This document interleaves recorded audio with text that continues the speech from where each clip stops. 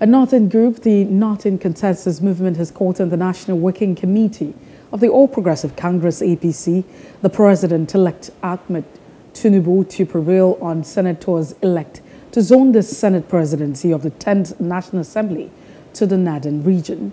The president of the movement, Awal Aliyu, made the call during a protest by a group to the National Assembly in Abuja, stating that equity, justice, fairness should be applied for the interest of Northerners who came out en masse to vote for the party during the just concluded general elections, while called on the executive to stop interfering with the legislature as to allow democracy to reign in the National Assembly.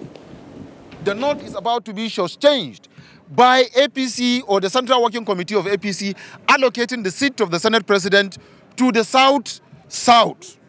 And not only South, giving it to a state that produced only 160,000 votes.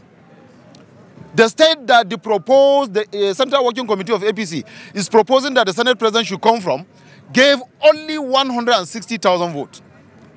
And the North and the entire region gave only 700,000 votes. The entire South gave APC only 700,000 votes. But North gave over 5 million votes. Northwest alone gave 2.7 million votes.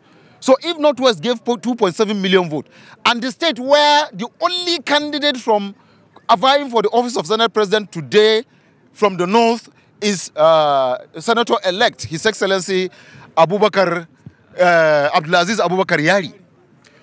And if he is the only candidate coming from the North, contesting for that office from the North, then the Northern Consensus Movement has no option than to rally around him, support him, and then work towards ensuring that he emerge as the next Senate President, at the 10th Senate President, because he is the only candidate coming from North. The Northern Consensus Movement is calling for equity, is calling for justice, is calling for fairness, is protecting the interest of North and Northerners that came out in mass, not minding tribe, not minding religion, not minding region, but vote massively for Bola Ahmed Tinubu.